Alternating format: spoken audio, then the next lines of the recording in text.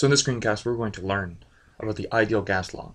The ideal gas law is sort of a combination of laws that you might have heard of before, like Charles's law and Boyle's law and Avogadro's law, and those are all very specific for certain combinations, and I'm not even going to talk about those because we're going to derive the ideal gas law from first principles and never once talking about Boyle's law or Charles's law because, well, honestly, we just don't need it.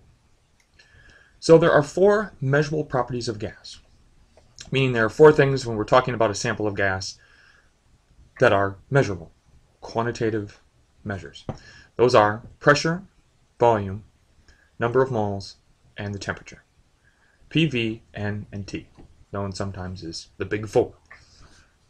So the first question we want to do is we're going to try to figure out the mathematical relationship between these four measured properties of a gas, the big four. So the first thing we want to do is just sort of like analyze them in pieces and parts. So the first question we want to ask is how are pressure and temperature related? So if we have a sample of gas and the volume and the number of moles remains constant, the question is what happens when we adjust one of those two things, pressure and temperature. So here I have my little sample of gas and I've got my four little gas molecules bouncing around. And remember that pressure is a measure, if you will, of the number of collisions per unit time into the wall. It's a simple way of thinking about pressure. So the more collisions we have per unit time, the greater the gas pressure is. So in this case, what we're going to do is we're going to increase the temperature and sort of see what happens. Well, if we increase the temperature, temperature is a measure of average kinetic energy or just sort of velocity of the gas molecules. So we make the molecules move faster. So if we make the molecules move faster, they'll traverse the volume of the container twice as fast, and so they'll bang into the sides of the wall twice as much if we double their speed. If we double their speed, the number of collisions per unit time doubles, and so the pressure doubles. So put mathematically, this means that pressure is directly proportional to temperature. So that alpha means is directly proportional. Okay? So pressure is directly proportional to temperature. Next. Here is a sample of gas, again our sample of gas, and now what we want to do is we want to look at the relationship between the pressure and the number of moles. So in this case we're going to keep the volume of our container constant and we're going to keep our temperature constant, so again the velocity of those individual molecules bouncing around is going to be constant. So if we double the concentration or double the number of moles of gas, they're all moving at the same speed as before, but now we have twice as many molecules banging around, and of course it's not too much of a stretch to realize that the pressure then doubles because I have twice as many collisions per unit time because I have twice as many molecules.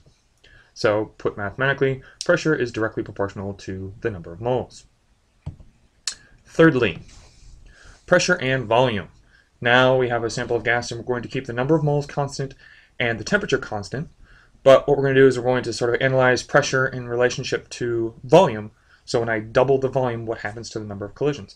So I have my four molecules, and now I double the volume, and now because I have twice as much volume for the molecules to traverse, it takes a little bit longer for each molecule to sort of bang into the side, and so our pressure actually decreases. So if we double our volume, the pressure actually goes down by a factor of 2. So if we combine that mathematically, we get that the pressure is inversely proportional to volume. So if we increase the volume, the pressure actually goes down. So now we have the relationship that pressure is directly proportional to temperature, pressure is also directly proportional to the number of moles, and pressure is inversely proportional to volume. So if we combine those three relationships, we get that pressure is directly proportional to the ratio of N times T divided by V. So since it's proportional, we can actually come up with an equation and actually come up with a proportionality constant, and this is the way that it's traditionally written. So PV is equal to nRT, where R is our constant of proportionality. And the great thing about this is that now we can look at the relationship between any two of the big four. So like Charles's law and Boyle's law relate only two different elements of the big four. And so now we can have all of the four and we can come up with any sort of relationship. So we can see that the relationship that volume is directly proportional to temperature. We can see that temperature and number of moles are inversely proportional. We can even do so many things as to change 2 of the big 4 and see what effects it has on one of the other ones. Or we can change all 3 of the 4 and see how the 4th changes, none of which there are laws for. So the ideal gas law is much more powerful than Charles's law or Boyle's law, because they're sort of subsets of this ideal gas law. So again, R is the gas constant, and it's a known value. Just for completeness, I can tell you that if you take 1 mole of an ideal gas at a pressure of 1 bar and a temperature of 273.15 Kelvin, the volume of that gas, ideal gas, will be 22.7 liters. And so what this gives us is the ideal gas law. The gas constant is 0.8314 in units of liter bar per Kelvin mole. And there are lots of values of R. If you look in your textbook, you'll find liter atmospheres per Kelvin mole, maybe milliliter atmospheres per Kelvin mole, or milliliters bar per Kelvin mole. And they'll all have different numerical values, but their units will all be different. And so there's lots of different values of R we can use. Depends on the situation as to which one we want to use.